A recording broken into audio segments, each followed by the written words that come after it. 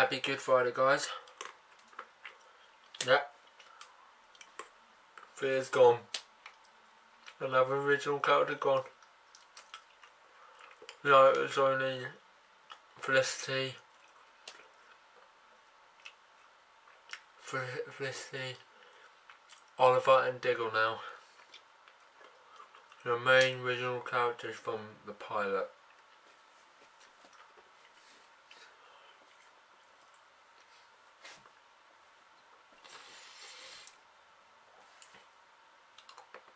Yeah, this is my depression stage when a character exits from a show. Original character exits from a show. 18 egg.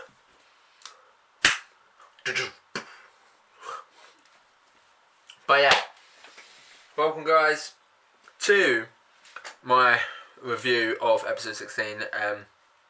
The Thanatos guide. Guilt. I'm going to tell you about my thoughts about the story, the writing and performances of this episode, and yeah. So yeah, directed by Joel Nova, and written by Beth Swartz, and Ben Swarovski. And yeah, this episode was amazing. It was fantastic and amazing and awesome. So here's the synopsis of the episode, and then I'm going to tell you my thoughts. This comes to Star City for fear, claiming that the splinter group from the League of the Assassins, the Thanatos Guild, led by a woman called Ethan, are coming for her for the location of the map that Malcolm supposedly knew the location of. Fear relocated, agrees to help Nissa, but claims she is leaving afterwards. Team Oliver eventually find the box, including the map, using the mathematics to unlock it, only the map to be blank when opened, but Felicity helps to reveal the hidden makers underneath and discovers that it includes locations to other legendary pits. Diana grows suspicious about her superior to the police, suspecting that she might be paired in dire drugs. Fear talks to Oliver about handing the Green Arrow Mansion back to John. John, but Oliver worries that current circumstances may be a little too much for John at the moment. Fear, Roy and Nissa accept to depart to destroy the Lassen pits, and Oliver says goodbye. Man, so my thoughts about the arc of Roy. It was only a 2-part arc. My thoughts about the arc, mini arc from Roy. I thought it was great. The story structure was really good, and I was shocked. I was shocked that Fear was going to leave. Willa Holland was going to leave the show. I was shocked about it. It was like, not Fear, Queen. Get Felicity out. What? I'm joking. But yeah. Sorry. It's my depression stage. Sorry guys. But yeah. It's been great. The story structure was really good. Fantastic. I love the scenes with Oliver, Nissa, Roy and Fear back in action, and Diggle back in action as the original team. Well, nearly the original team, but Nissa wasn't the original team. But yeah, it was very, really good. The exit for Fear was really, really good and emotional and sad at the same time. And yeah, really, really enjoyed it. It was really, really good story structure and amazing. So I really enjoyed it. So, and who gave me the great performance of this episode? Cohen Hayes and Willa Holland. Willa Holland has been in the show since the first season, and she's been amazing throughout. She's been in 10 episodes in season, 10 episodes of this season, and like a lot nearly a lot of season 5, and yeah, it's been great. She's been great on the show. It's been fantastic of her being in the show, and yeah, she's been amazing. She's been amazing. I'm glad that Colton Hayes came back for her exit as well. But yeah, it was fantastic and amazing, brilliant of her performance and Colton Hayes' performance, and yeah, really enjoyed it.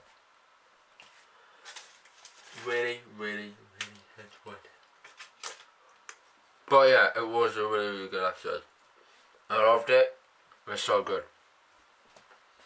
So,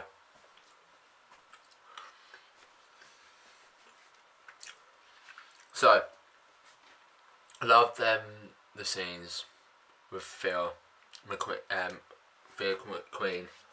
Loved it so much. It's been amazing. Willow Holland, it's been a pleasure watching you for 6 years on the show, of the show, and it's been amazing. Gonna miss you so much as Fear Queen, and it's gonna be good. So, the writing of the episode. The writing of the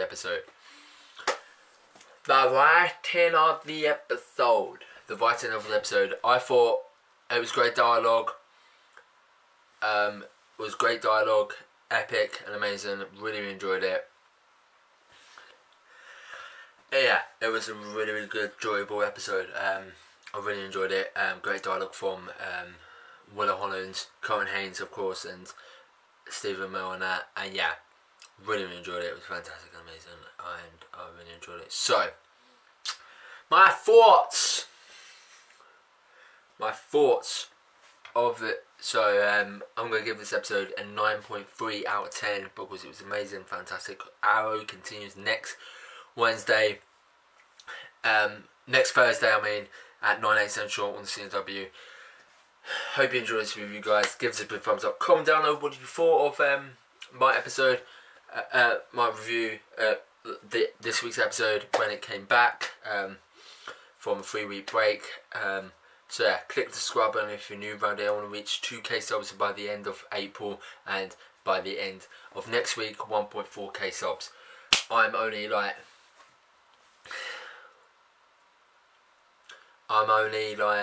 40 way from, is it 40? Yeah, like that.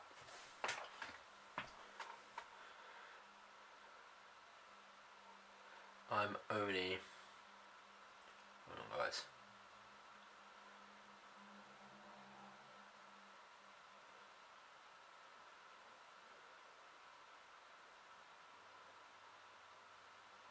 I'm only 13.7 away from 1.4k and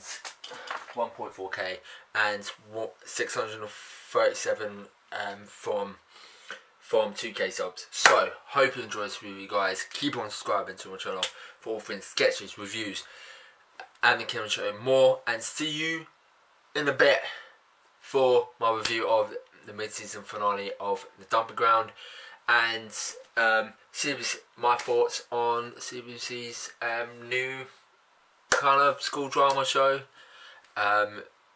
Logan High.